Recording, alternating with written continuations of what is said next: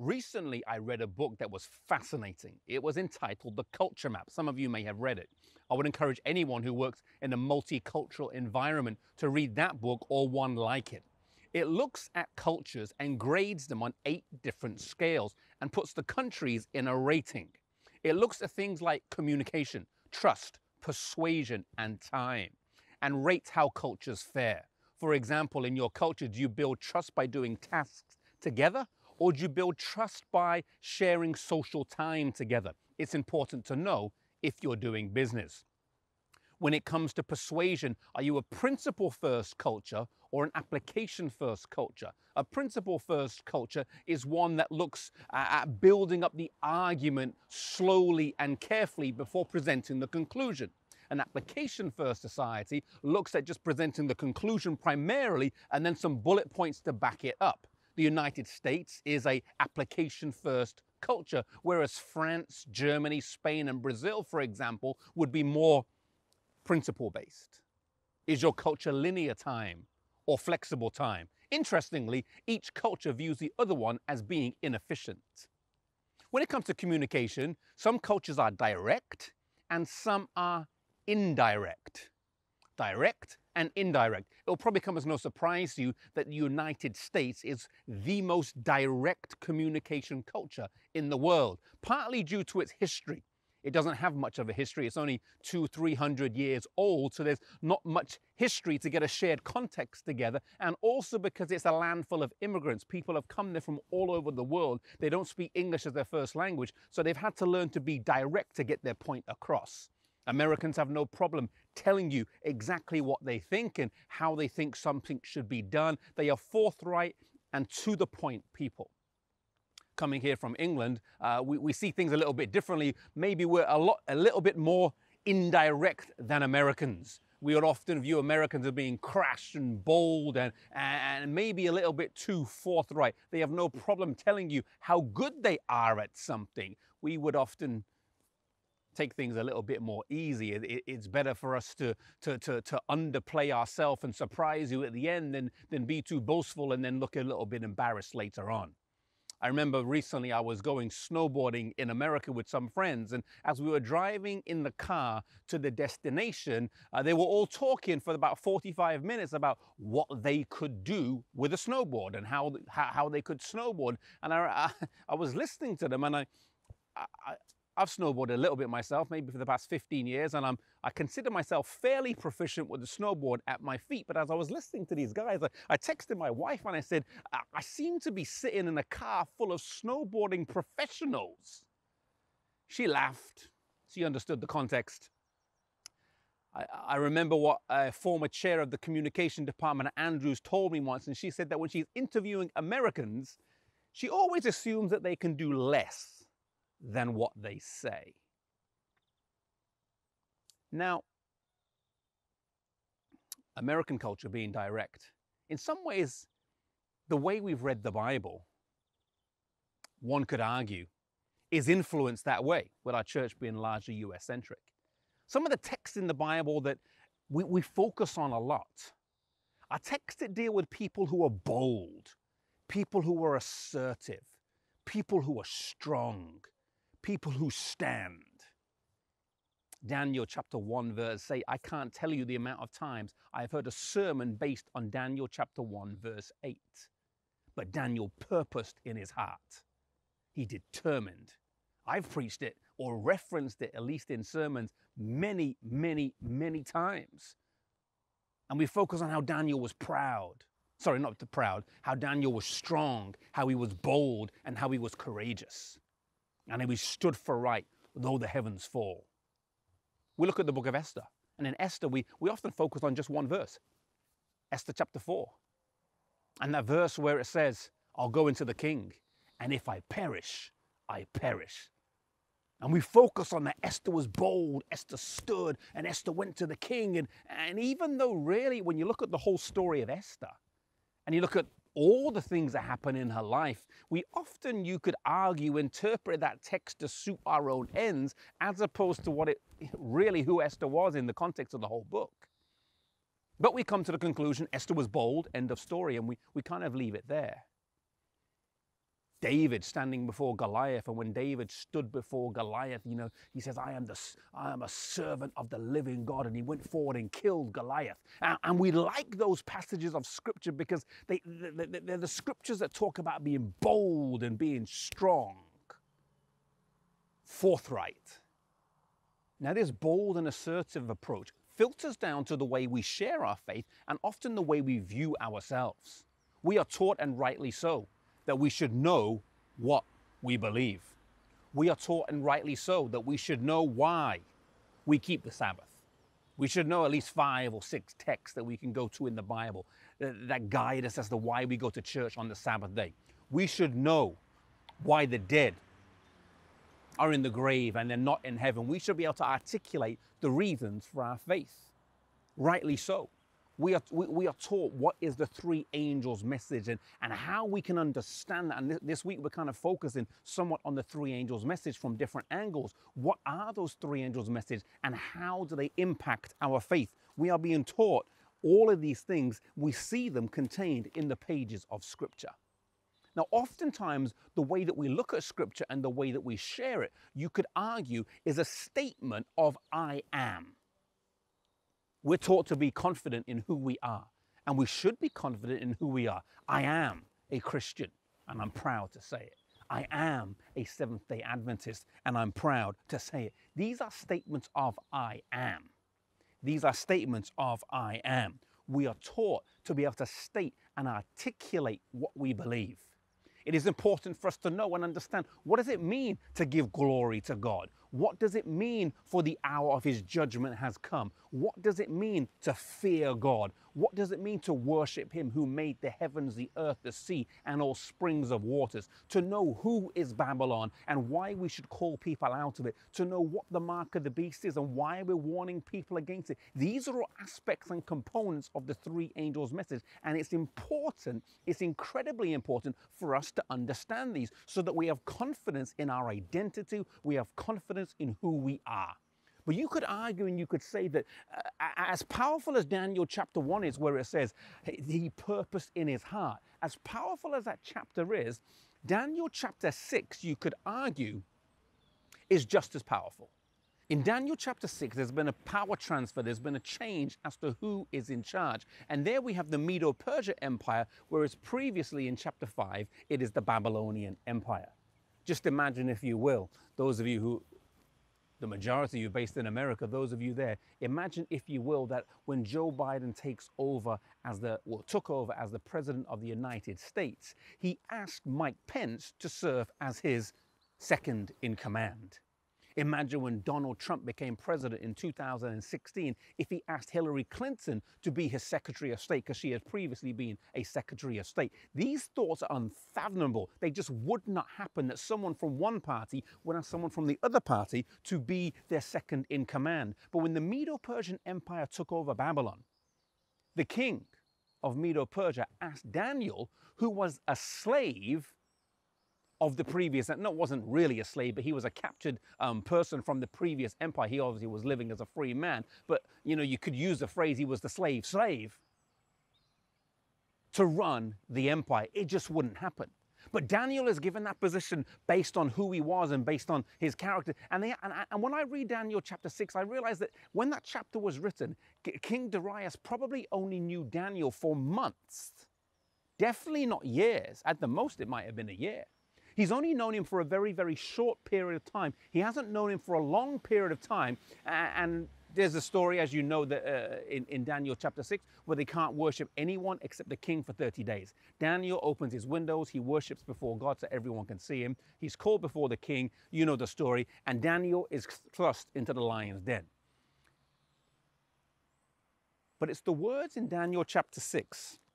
If you have a Bible, it's the words in Daniel chapter 6 that are probably some of the most powerful words in the whole book of Daniel. For there in Daniel chapter 6, and I believe it's verse 16, Daniel chapter 6 and verse 16, the Bible says, after they cast him into the lion's den, it says, the king came and said to Daniel, your God, who you serve continually, he will deliver you. Here the king, who was only known Daniel for a short period of time, maybe weeks, months, unlikely years, but a short amount of time, he's only known Daniel, and he already says, your God, who you serve continually, he will deliver you. Your God that you serve continually. Here it's not Daniel stating, I serve God all the time, but it's someone else making a statement about him. Your God, who you serve continually, he will deliver you. We know the story, how it ends. Daniel comes out the lion's den, and he is not hurt by what has taken place. The testimony came from someone else, not from Daniel. And the title of this message is, You Are is Better Than I Am. You are is more powerful than I am. While it's good and while it's important that we know our I am statements, I am a Seventh-day Adventist, I am a Christian, I believe in the three angels message, I keep the Sabbath, and this is the reason why. While it's important we understand the I am parts of our faith, I'm arguing today and making the point that while we believe the three angels message, while we say we are the remnant church, it's more powerful when other people look at us and say, you are, you are, you are. You may say I'm a Seventh-day Adventist. You may say you love God. But it's far more powerful when someone else says that about you. Whilst we don't live for the opinions of other people, that is true. Whilst we should know who we are and our opinion of ourselves is not based on what other people think, it does hold some influence at times. I remember when I was in college, back several years ago, and a new student came to the college, and as he came to the college, you sit there in the cafeteria and you start to ask questions about each other, what they've done and where they are and what talents and gifts they have in life. And one of my friends asked him, and he said, do you sing? And do you play an instrument? And he said, yeah, I sing. And so we said, oh, you should come to the choir practice. And he said, do you play an instrument? And his answer was, I can tickle the ivories. I can tickle the ivories. Now, when someone tells you they can tickle the ivories, you kind of assume, well, if they're saying it like that, you assume that they can play the piano, the ivories on the keys of the piano. And so a day or two later, they went to the choir practice, and the pianist that day was not there, the normal pianist. And so as the choir director got there, they noticed that the pianist wasn't there for some reason. They were unable to attend. And so the friend who'd been there longer, he says, hey, to the choir director, hey, so-and-so, he's able to play. And so she looked at the new person who was coming there for practice, and she said, oh, could you go play for us? So he stands up and he walks over there to the piano, and he adjusts the music there, and then he sits down. And then looking back at the choir director as she started to kind of, move her hand, he then took one finger and he took another finger and went dang, dang, dang. And then looks back at the choir director with no smile, no joking, no nothing, serious face, just looks back and says, I'm sorry, I'm a little bit rusty today. Then he stands up and goes and walks back to sit there and sing with everyone else. Now, he may say, I can tickle the ivories. He may say, I can play the piano. But I can assure you, after that moment, no one ever said about him again, oh, that guy can play the piano. None of us. I mean, we all ribbed him mercilessly and still continue to, it's a running joke amongst our circle of friends about how on earth could you ever get up in front of the choir and pretend to play the piano when all you can use is two fingers and do that with no shame. None of us ever testify he can play the piano. As far as we're concerned, he can't play the piano, no matter what he says about himself. When we were filming for Lineage, some of you may have seen the Lineage videos that we've filmed in different parts of Europe and around, America and Australia and different parts of the world. We've had the privilege to travel to some beautiful places. And as we travel and film, the long days filming, we're sometimes out from early morning until late night filming, have breakfast before we go. Sometimes we're filming all day and we don't get to eat until the end. Now, when we're out there filming, one of the members on the team, his name is Clive Kute. In fact, it was his idea as to come up with Lineage. He's the media director at Weimar, and he currently is the head of media for Lineage. Now, about myself, if you were to ask me, am I a vegetarian? I'd say yes, I'm a vegetarian. And everyone who's known me would say Adam is a vegetarian. My whole life I've been vegetarian. I've never eaten meat. People would know me, know I'm vegetarian. But if you were to say, Adam, are you vegan? I'd say, well, in all honesty, I try most of the time, but I would never say I am just because I'm not all the way. But Clive Kute will tell you I'm a vegan. I'm a vegan. When we're filming for Lineage, no matter where we are, in the middle of the Waldensian valleys, in some small little village in England, in Cairo, or in New Zealand, I know at the end of the day, when I'm with Clive, I've got to find a restaurant or a food place to eat that will have suitable vegan food. I'll never be able to go to Clive and say, hey, Clive, I'm sorry, there's only one place in this town, and there's only one takeaway, there's only one restaurant here, so we're just gonna have to get a pizza today. That's our only option. Clive would never respond and be like, oh, okay. Mm-mm. When Clive says I'm a vegan, I will always testify, Clive is a proper vegan, meaning he never bends, he never like fudges the line, no matter where we are, no matter how hungry he is, it does not matter. Clive will say, I'm vegan. That's it. Line drawn. I just won't eat. If that's the only thing on offer, I just won't eat. He says he's a vegan. He will say he's a vegan. But everyone on our team and everyone who knows anything about him, even when he's not there, would also say the same thing. You are is more powerful than just I am on its own. When the you are is accompanied with I am, there's a strength and a power there. When even our enemies would testify that of us. When you read the stories of the Reformation, when people, as they were being martyred, people kind of don't like the person. But I can see that they're kind and they're a Christian. You know, I used to work for Amazing Facts. I worked for them for 3 years, back about 13 years ago. I traveled around the United States as an evangelist. And so I went to about 6 or 7 different churches each year. Now, when I would always get to these churches, the same description of their church was offered. Get to the church and they'll tell me about their church and the community, but almost invariably without fail, each of the churches would say, we're a friendly church. We're a friendly church. And I'd be like, huh, that's an interesting one. Self-proclaiming that you're friendly? Interesting. You say you're friendly. What does the community say? It's up to them to decide if you're friendly, not for you to say I'm friendly. We all seem friendly to each other, but when an outsider comes in, are we really a friendly church?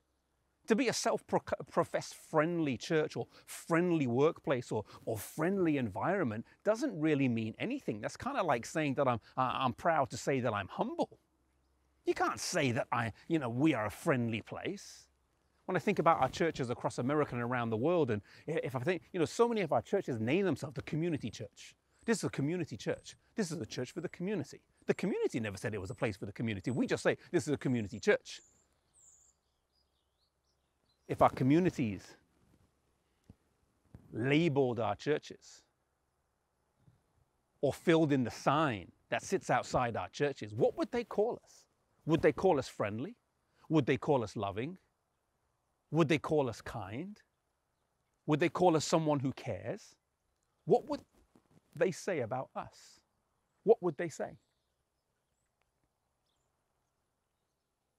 To be kind and friendly doesn't depend on who we're talking to. It should come from within. It should be something that's genuine. A friendly church truly is a friendly church. It doesn't matter who they're talking to. It doesn't matter who they're talking to. One of the favorite churches in England that I visit, I really appreciate going to preach and eat at this church because they have this homeless ministry and they make a point that when they have the homeless ministry, they always give the people who come there, they give them, the best silverware, the best plates. They lay the table out as if, the conference president was coming to the church. And they do that for the homeless people every week, every single week. They say we treat these people like they're one of our own. That's how we treat them. I remember when I was recently married, I got married 7 years ago, when I was newly married and traveling around England and preaching in different churches. And as I would go to different churches, not everyone knew who my wife was because she came from America to live in England. So not everyone knew who she was. And I remember there was one church I went to where I had to drop her off and then go park the car. And as I come into the lobby, she had already been greeted by the greeter. I walk in the church and I'm the pastor. I work as a director in the conference and people kind of know me. And so when she saw me come in, she was like, "Oh, Pastor Ramdin, so good to see you. Big, big, big welcome." I then walked over to my wife and kind of, we're getting ready to go into the church. And as I glanced over, I could see the greeter and I could see what was going through their mind, just ticking away. What was going through their mind, I knew exactly what was going through their mind based on what they did next. They then came back over to my wife, greeted her again, but this time with a more, no doubt, enthusiastic and effusive greeting than they had given before. A much, much better greeting, because now they realized they were greeting the pastor's wife. Gave this big greeting. "Oh, I didn't know you were married. So good to see you," and all the rest. And then we walked into the church. It was almost like their mind was thinking, "Oh, I greeted this person already, but I didn't give them a grade A greeting. I only gave them a grade C greeting, so I've got to go back and give them a better greeting." Truly being friendly, truly being loving, truly caring for people. It doesn't matter the status or of the person that we're talking to. We genuinely want to do it just because that's who we are. You are is more powerful than I am. I am is used a lot of times in the Bible, though. You may be thinking Jesus used the words I am many, many times, and he did. Jesus was very clear on his identity. Jesus said many times in the Bible, he said in John chapter 9, verse 5, "I am the light of the world." In John chapter 6 and verse 35, Jesus says, "I am the bread of life." In Luke chapter 4, verse 18, a text that almost got Jesus killed, he says, "The Spirit of the Lord is upon me because he has anointed me to preach the gospel," effectively declaring that he was the Messiah. Jesus refers to himself by the words, the Son of Man, 69 or so times in the Gospels. Jesus was very sure about who he was. I am. Before Abraham was, there was I am, and so on. The Gospels are full of them. I am the good shepherd. I am the light, and so on. Jesus uses the words I am a lot. So I'm not minimizing the words I am. I believe every one of us should know who we are and be clear on our identity as Seventh-day Adventists today, and be clear, as we're talking about this week, about the three angels' message and how they should infuse our very being, not just our head, but also our heart. And what does that mean for the three angels' message to infuse our bodies? Jesus said, "I am the vine," and so on. But there was one instance in Jesus' life where instead of using the I am, he speaks differently. And I want you to turn in your Bibles, if you have one, to Matthew chapter 16. In Matthew chapter 16, Jesus was in the country, today it's the country of Israel. It's located on the northern border of Israel. And there in Matthew chapter 16, he's in Caesarea Philippi. And there in Matthew chapter 16, Jesus is there. And he's with his disciples, and he asked them a question in Matthew 16 and verse 13. The Bible says, Jesus says, "Whom..." And based on the question, you know that Jesus is clear on his identity, because Jesus says, "Whom do men say that I, the Son of Man, am?" So Jesus, in his very question, says, "I'm the Son of Man. But who do men say that I am?" And the answer that's given is interesting. They say, well, some say that you are some say you're the Elijah. Others say you're John the Baptist. Others say you're Jeremiah. That's who people say you are. Jesus is like, okay. That's okay. But he looks back at his disciples and says, but what about you? What about you? Who do you say that I am? He's zeroing in on them because he's saying, you're my disciples. You were with me just in the previous chapter when I fed the 5,000. You were with me when I walked on water. You were with me when I healed the centurion's son. You saw those things take place previously in the book of Matthew. Based on that, who do you say that I am? who do you say that I am? And Peter looks back at Jesus and he says, you're the Christ, the Son of the living God. That's who you are. You are the Christ. You are the Christ. Jesus here asks his disciples, and they point back and say, you are the Christ. That's exactly who you are. Even though the Gospels are littered with the words, I am, even though the Gospels are littered with the statements where he says, I am the Son of Man, on this instance, there is a power, because it's the first time that his disciples look back at Jesus and say, you are. That's who you are. We've seen it. We know it. That's who you are. That's who you are. As much as we should be clear on who we are, what do our friends say about us? What do our family members say about us? What does our community say about our church? What do the people that just meet us bumping around, what do they say about the small interactions they have with us? What do they say? It holds some weight, and it's important for us to ponder in our minds and think. The three angels' messages, as much as it should be something that we say and know about ourselves, it should be something that other people look back at us as well and say, that's who you are.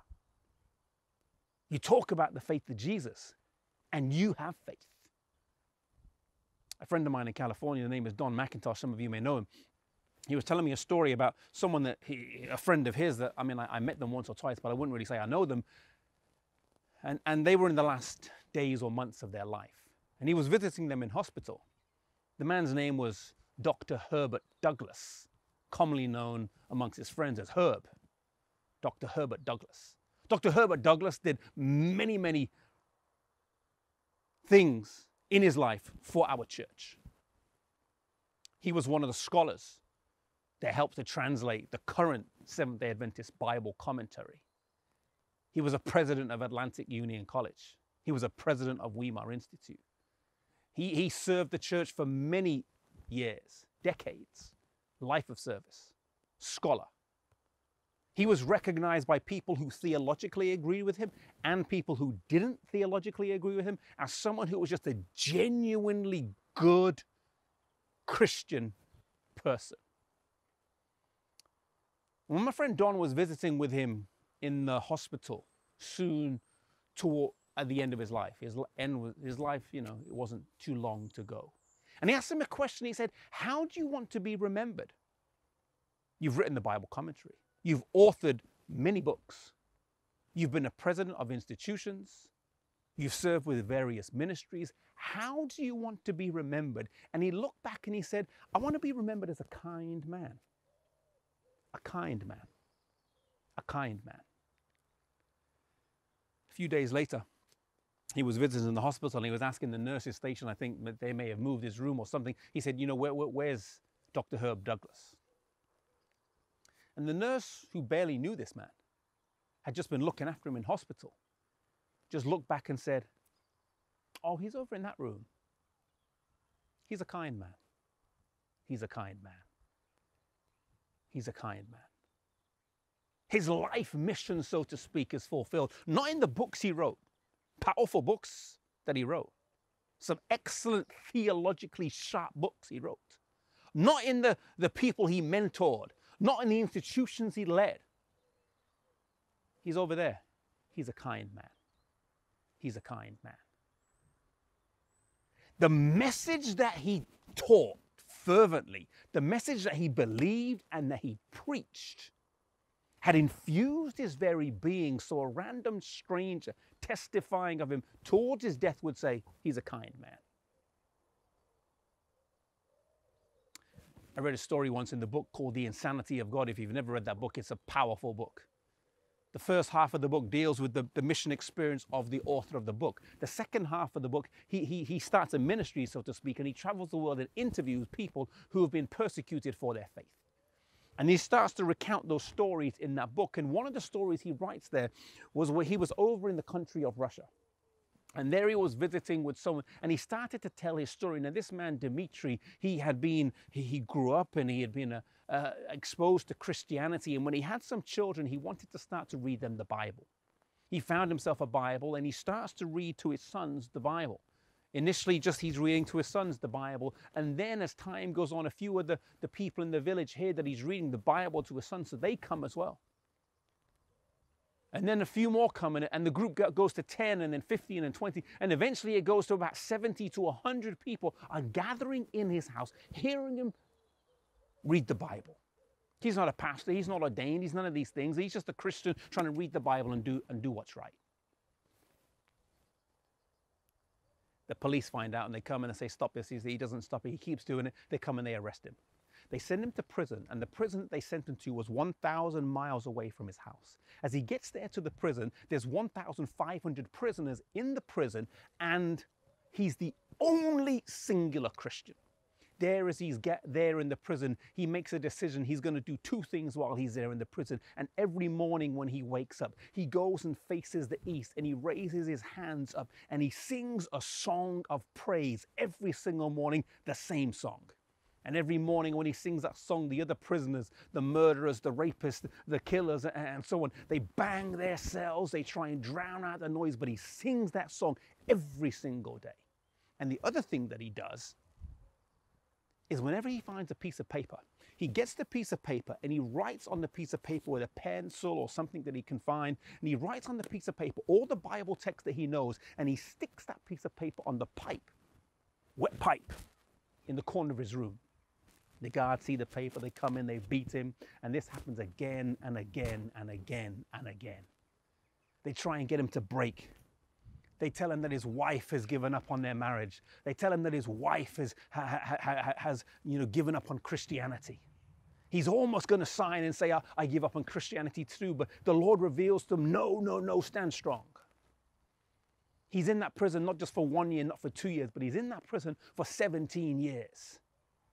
And towards the end of his time there, he finds this large piece of paper in the courtyard in the prison, and he gets that piece of paper. This was soon after they really tried to get him to buckle by telling him his wife has kind of given up on Christianity. And he gets that paper and he writes on it all the Bible texts that he can remember, all the songs he can remember, and he sticks that big, letter-sized piece of paper on the pipe in his prison. The prison guards come and they see it, and this time they beat him up really good. And they're dragging him out the cell. And they say, this time we're going to kill you.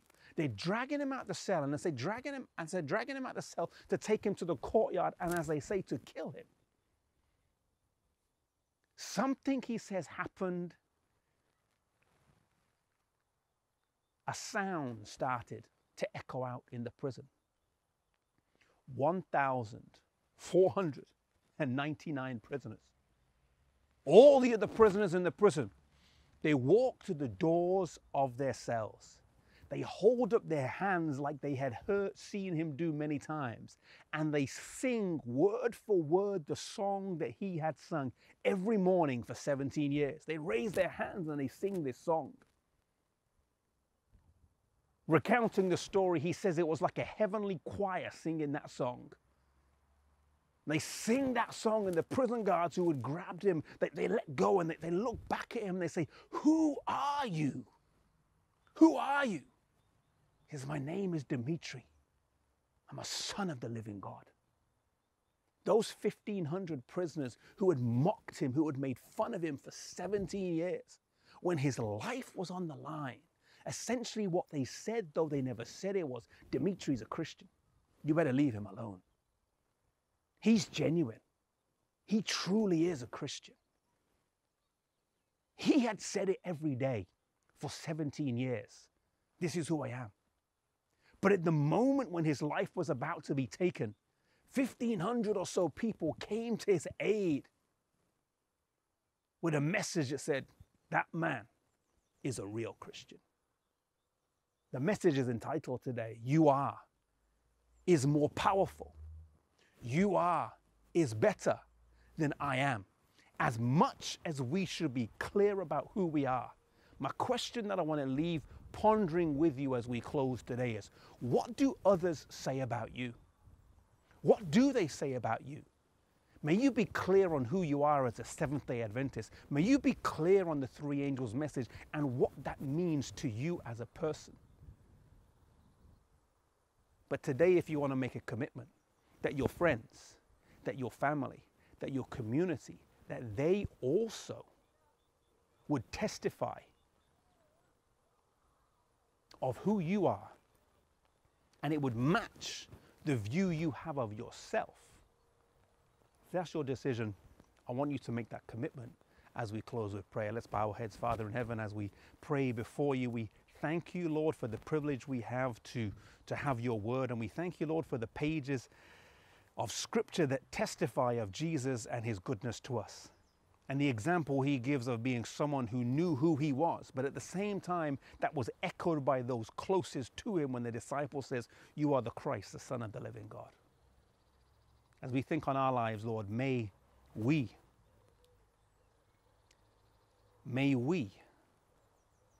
live a life